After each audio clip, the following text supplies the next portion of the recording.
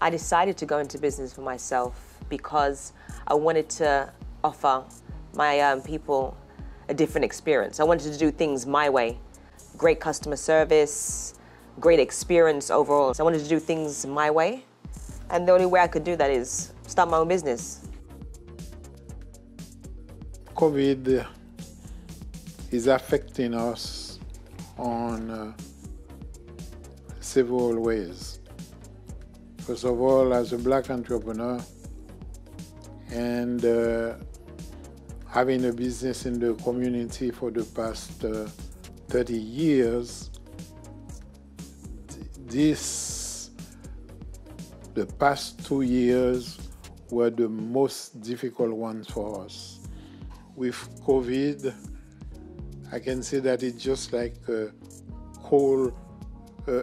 splash of cold water in your face. All the businesses, as you know, were obligated to close, meaning that they are losing customers, they are losing revenues,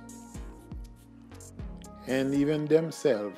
I went into business for myself because I felt it was the place that I could fully explore my potential.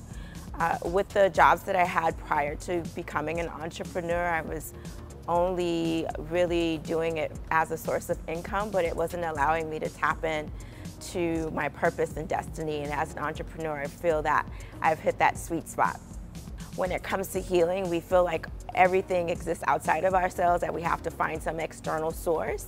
And we need to, what I believe is that we need to sit in the driver's seat and we can get support along the way, but healing really starts with the individual, and that possibility to be the best version of themselves is always there, and they just have to let go and believe. So I wanted to go into business for myself because I am reflective of my life, and I said, I like creativity, I love my culture, I really love who I am truly, you know, not to be obnoxious. And I know that whenever I bet on myself, I win. So then I wanted to start a business. It was like urging me. And I'm like, you know what, balls to the wall. If it happens, I'm not gonna regret it. If it doesn't work out, I'm not gonna regret it. But that was something that I didn't want to live thinking, why did I even try?